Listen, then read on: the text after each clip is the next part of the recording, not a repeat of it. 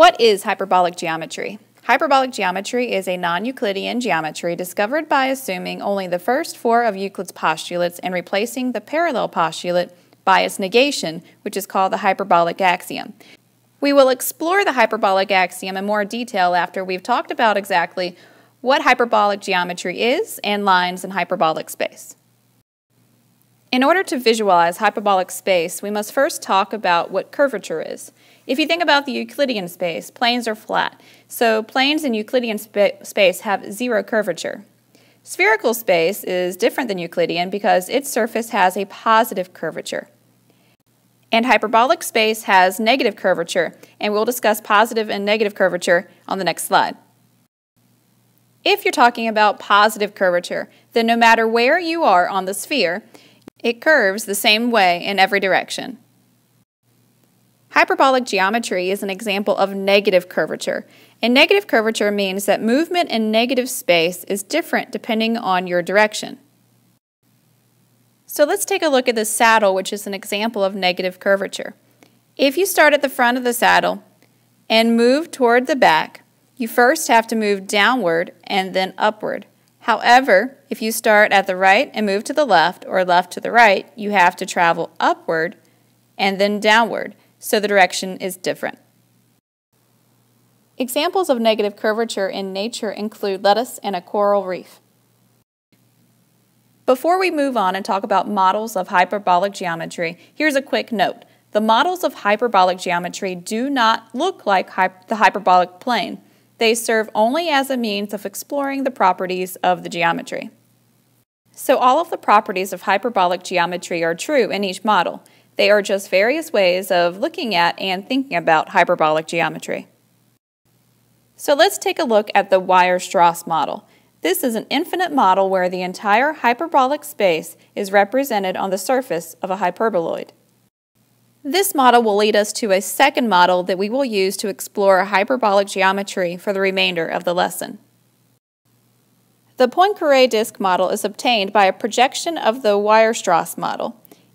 It is an inversion of the upper half plane and will transform the upper half into a circular disk without boundary. So if you imagine standing at the point marked Poincaré and looking up at the disk, what you would see is a circle from your point of view, but the circle would have no boundary because this is a paraboloid without end. Now let's explore lines in hyperbolic geometry. The definition of a line using the Poincaré model is an arc of a circle that is orthogonal with the circumference of the disk. So basically what that means is that each line on the Poincaré model forms a right angle at the circumference. Let's take a look at lines on the Poincaré disk using the software non-Euclid. Let's start by plotting 2 points to draw our line, and draw the line through these 2 points A and B. And let's move the points, and notice no matter where we move points A and B, the line is always perpendicular to the circumference of the Poincaré disk. Also notice that this line will become straight in a Euclidean sense when this line passes through the center of the Poincaré disk.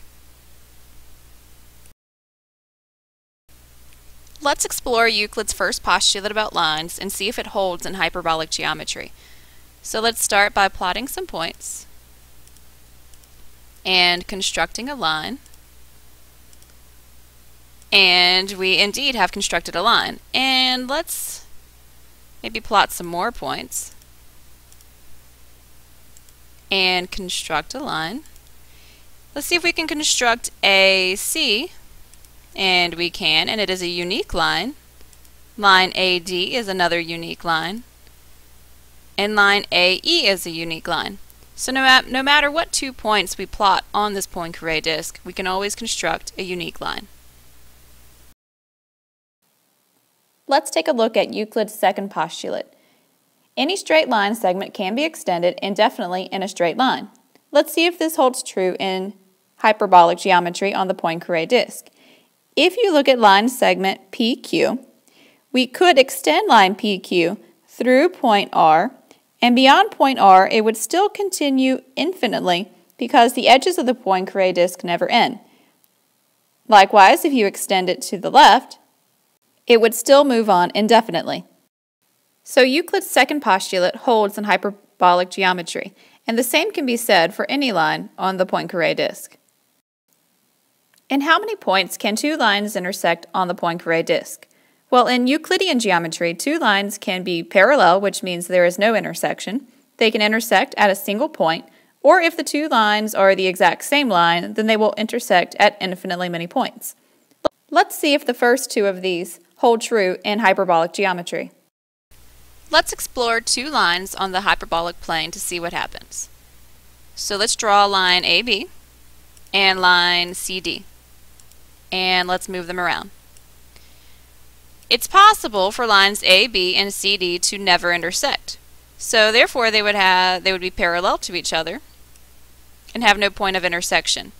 It is also possible for us to move this line CD in such a way that it will intersect line AB at a single point. So in conclusion, 2 points on the Poincare disk can intersect not at all or just once. In Euclidean geometry, given a line and a point not on the line, there exists a unique line that passes through the point parallel to the given line. Let's explore this postulate using the non-Euclid software. The parallel postulate is what makes hyperbolic geometry unique from Euclidean geometry. So let's explore that. Let's draw a line AB and a point not on this line, point C. Let's see if we can draw a line through point C parallel to AB. So let's draw a line CD. Notice lines AB and CD go off in different directions and they will never intersect. So they are parallel. Let's see if we can draw another line through point C parallel to line AB. Let's draw a line CE. This line will also never intersect. Line CF and line CG. All of these lines are parallel to AB and will never intersect AB. So we can draw infinitely many lines parallel to AB through point C. So to sum up the hyperbolic axiom, there exists a line and a point not on the line such that there are at least 2 lines passing through this point and parallel to the given line. Lines in Euclidean geometry are of infinite length. Can the same be said for lines in hyperbolic geometry? If you think of the Poincare disk model, since the edges of the circle go on infinitely, the lines also move on infinitely, so the same can be said of lines in hyperbolic geometry. Now let's explore triangles in hyperbolic geometry. Hyperbolic triangles consist of 3 non-collinear points connected by 3 line segments, much like triangles in the Euclidean plane. However, the sum of the angles of a hyperbolic triangle is always less than 180 degrees. This difference in angle measures is due to the curvature of the varying plane. Using non-Euclid software, we can create various hyperbolic triangles in order to investigate the sum of the angles of a hyperbolic triangle. Start by drawing the 3 vertices of the triangle and connecting them with line segments. Then, by selecting the Measure Triangle tool, we can find the sum of the angles. After creating these angles on the Poincare disk, as the side lengths become longer, you will notice the angle measurements grow smaller. Look at the triangles and their measurements listed below.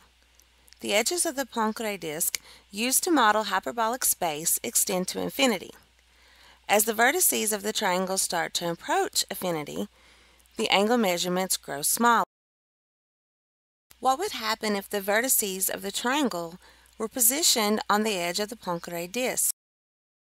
When all 3 vertices of a hyperbolic triangle are positioned on the edge of the Poincare disk, they are called ideal triangles. The vertices of an ideal triangle extend to infinity. This constant extension also causes the sides of the ideal triangle to extend infinitely. Therefore, the sides of the triangle will never meet. The sides will only move closer together infinitely, creating an infinite perimeter. When creating an ideal triangle using the non-Euclid software, we can create vertices very close to the edges of the Poincare disk. Here, we can see the angle sum measure to be very close to 0 degrees. In fact, the sum of the measures of the angles of an ideal triangle will always equal 0 degrees. Spherical triangles lie on a finite plane with curvature. These triangles have an angle sum range of 180 to 540 degrees. Triangles that lie on the Euclidean plane have no curvature and have angle sums of exactly 180 degrees. Hyperbolic triangles, in comparison, lie on an infinite plane that also has curvature. Therefore, these triangles will always have angle sums of 0 degrees. It can also be extended infinitely. How is hyperbolic space used in practical applications? Artist M.C. Escher is known for creating unusual and almost impossible-looking structures in his works of art. In Escher's Circle Limit series, he uses hyperbolic space to give his patterns a sense of infinite growth. Here are some examples of Escher's circle limit. When the patterns that Escher created move toward the edges of the circle's circumference, they seem to continue infinitely. These are not unlike the ideal triangles that are mentioned in the slides above.